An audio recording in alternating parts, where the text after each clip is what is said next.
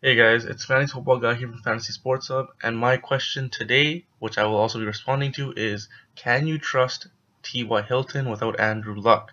So, Andrew Luck, as we know, had an injured shoulder and was recently taken off the PUP list, which meant there's a chance he could play.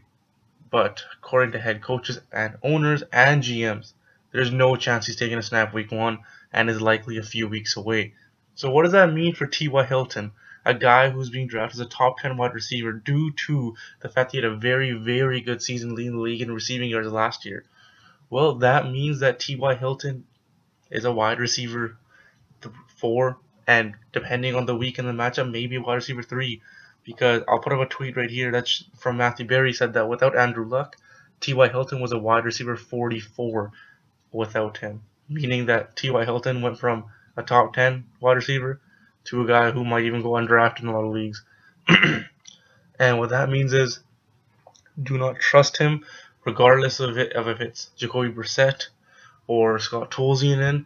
Don't trust anyone on the Colts until Andrew Luck's back. Don't trust Frank Gore. Don't trust any of the quarterbacks. Don't trust Jack Doyle. Don't trust T.Y. Hilton. Just stay away from the whole mess. So this is my video on what to do with T.Y. Hilton with Andrew Luck not playing. Good luck drafting, guys, and like if you liked it, and subscribe if you want to see more content. Peace.